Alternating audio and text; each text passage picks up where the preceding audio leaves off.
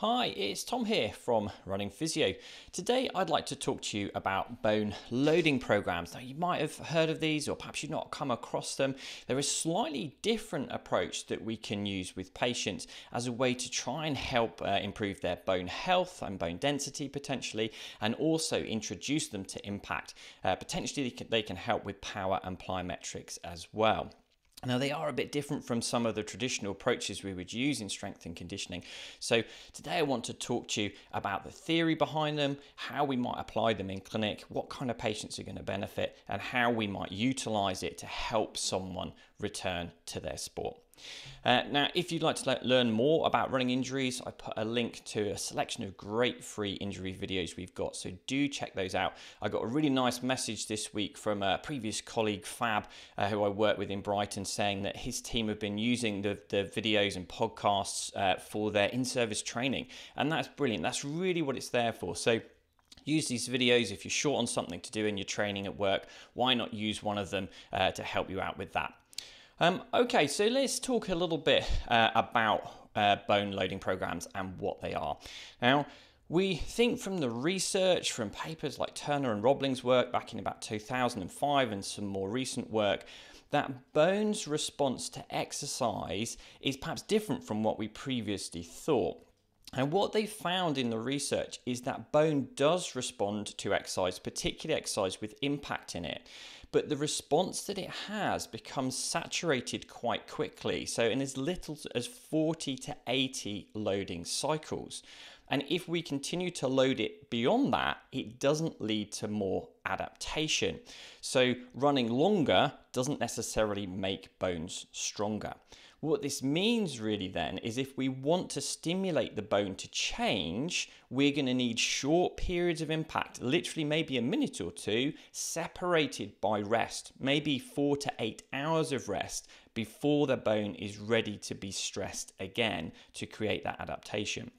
So doing great big long runs of 2 or 3 hours isn't necessarily going to lead to much more bony adaptation from even a short session of running of 5 to 10 minutes. And that's perhaps part of the reason why our endurance athletes become vulnerable to bone stress injuries, because the long distance running doesn't necessarily lead to the gains we would hope for in terms of bone density and bone's ability to tolerate load. Now, if you're a patient listening into this today, before we go into how we apply these, please recognize that this is about being used by clinicians. So if you've got a patient with a bone stress injury, please don't go off and create your own bone loading program based on what we're talking about today. This should be used under the guidance of a clinician. I do say that because I know we have some lovely patients that do listen in to these.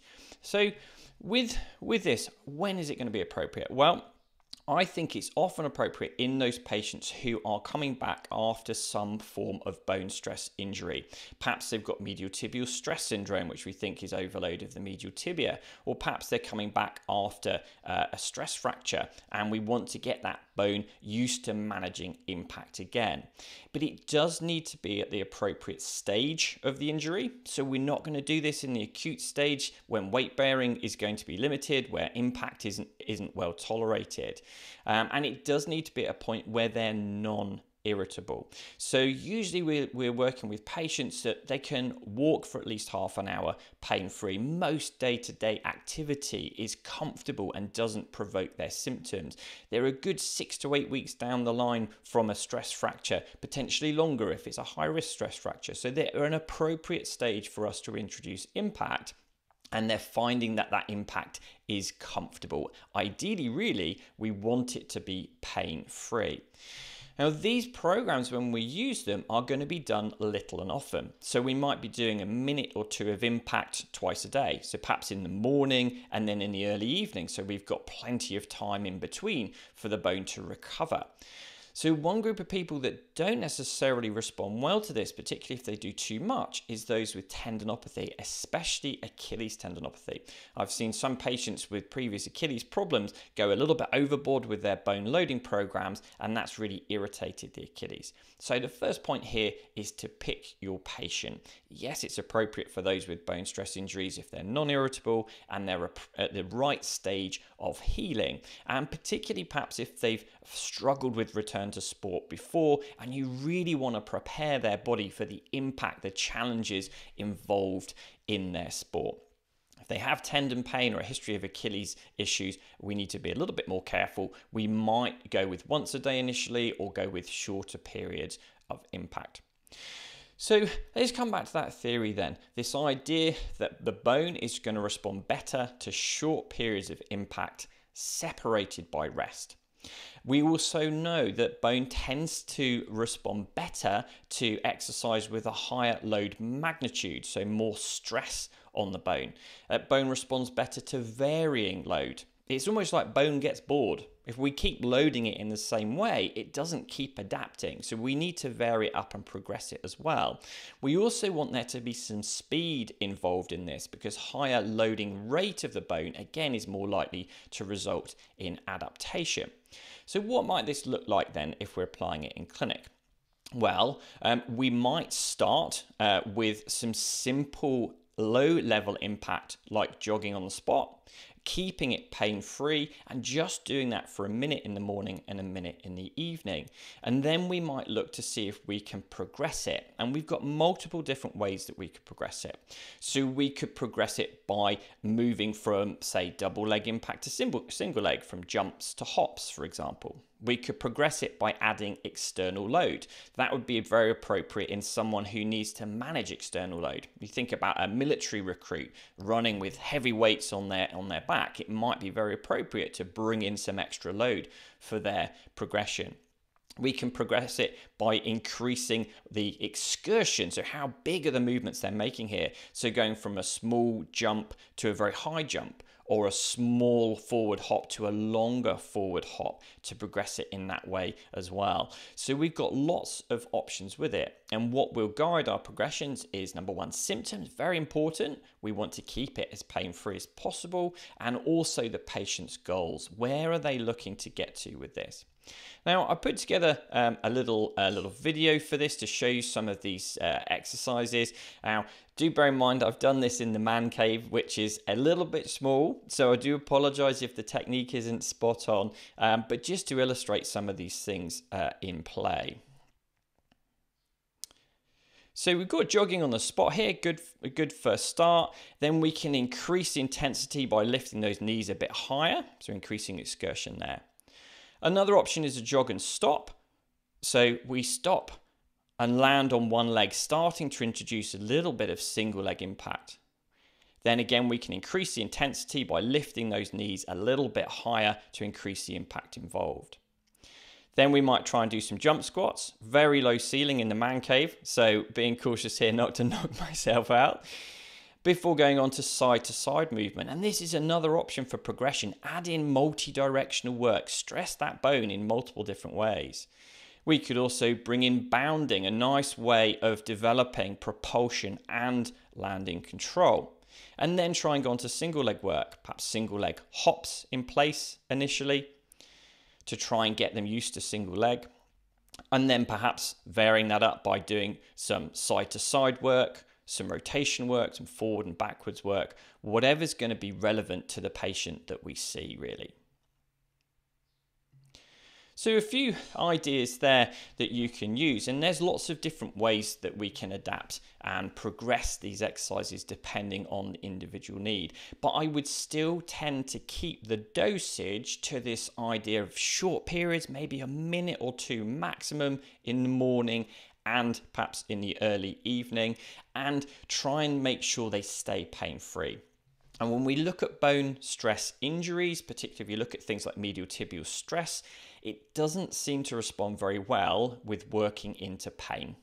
One study, and I know I've mentioned this before in these videos and things, one study instructed runners to continue running with pain up to a 4 out of 10 with medial tibial stress syndrome, but it took them around 100 days to build up to about 20 minutes of running. And that seems to be the case with these bone stress injuries. Working with pain is not helpful. So when we're working on our assessment, we look at what is a comfortable level of impact for them to start with. So it may well be just jogging on the spot. And then we progress them on depending on their symptoms. So we might then, as we said, progress with external load or progress by increasing the speed or the intensity or the direction that we've talked about, but we keep it to short duration so that we're not overstimulating that bone and we keep it as pain-free as possible. Now, hopefully, if we follow this approach, we're getting the bone used to multiple different stresses, hopefully from multiple different directions, multiple different tasks, which means then that can really help someone to return to sport that involves impact. And if we've got someone who perhaps has really struggled to return to sport, and we see this in medial tibial stress syndrome, they've come back into their sport, but they've had a big flare of their shin pain again, we might say, well, let's invest in 4 to 6 weeks of using this little and often approach and progressing it through to really get that shin, that tibia used to impact. And then we can go into a graded return to sport with it ready, with it feeling like it's good to go. And if we're working with stress fractures, we might, as part of this, set some outcome measures where we want to see the impact being progressed without pain up to hopping repeatedly. One measure we might use is hopping for 30 seconds on each leg without pain prior to return to running in people, particularly with complex bone stress injuries or stress fractures. Now, let's say you're assessing a patient in clinic and you're finding that they can't even manage the light impact. They can't really get onto this start of this bone loading program. Jogging on the spot's immediately painful for them. In that situation, often what we need to do is give it a little bit more time to calm down first, but we might try and bring in other forms of loading, again aiming for pain-free, to prepare them for that. So it might be that we encourage them to do walking up within the limits of their symptoms, going up and down stairs, maybe bringing in some side walking, some walking lunges, etc. Trying to get them to do tiptoe walks, trying to expose them to multiple different movement types without impact prior to getting them to come and introduce the light impact when it's comfortable. You may even get them to do some pool work, perhaps doing some light impact in the pool in the shallow end so that the water is offsetting some of their weight. Again, if it's pain-free, but the idea there is that we helped him to get used to load bearing in a comfortable way, and then we retest and see, can you start this bone loading program? And as a simple measure to see if someone's ready to start, can they jog on the spot for 1 minute without pain? Simplest test you can do. I set a timer on my phone and we test them out. If they can do that and it fits with the stage of the condition and everything else, that is often a time where we would consider it appropriate to bring in a bone loading program. Now, a few things to say with this, because always I want to be honest with you about these approaches, is there are very, very few studies that I'm aware of that have tested bone loading programs in people with pain. So do bear that in mind. This hasn't been studied extensively in people with pain.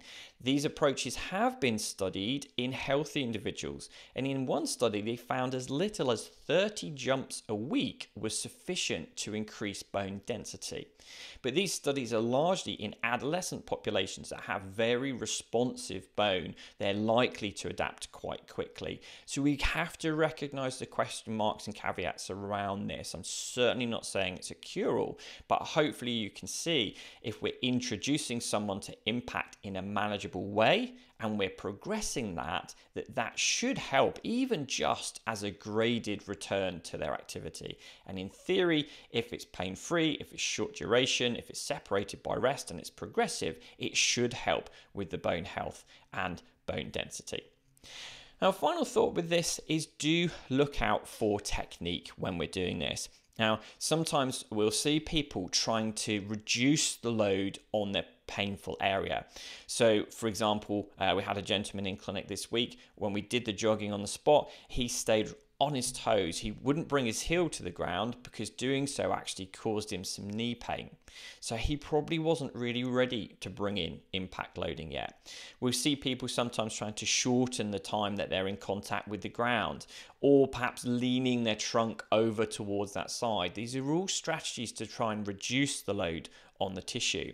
Now, if they're doing it because of pain, it may be that they're not ready. If they're doing it because perhaps that's their normal movement habit, Or perhaps because they're not confident in loading that, we would want to kind of work with them in the session, give them lots of feedback, use a mirror in front of them to try and get them to actually load in the way that we want to meet their goals. Because this is a bone loading program.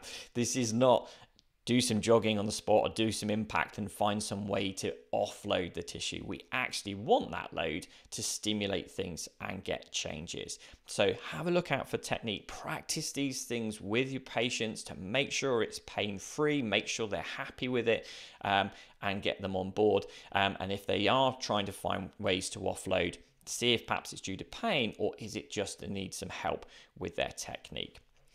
Okay, so that's a whistle-stop overview of bone loading programs.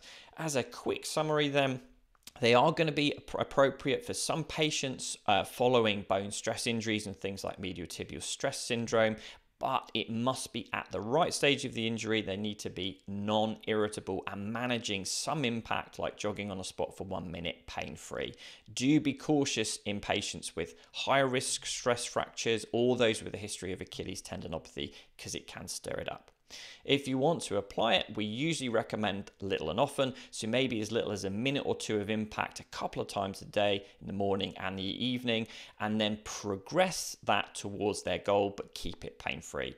And we can progress by adding external load, we can progress by increasing speed, we can progress by changing direction, potentially we can progress by increasing the excursion, so bigger jumps, bigger hops, etc. Lots of different ways that we can progress while keeping it comfortable and pain-free.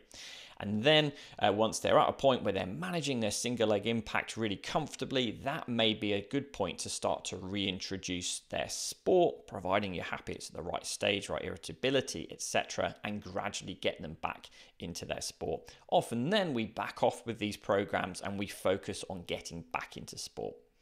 Hopefully doing this, because there's impact involved, particularly if we progress the speed, can often address power deficits as well.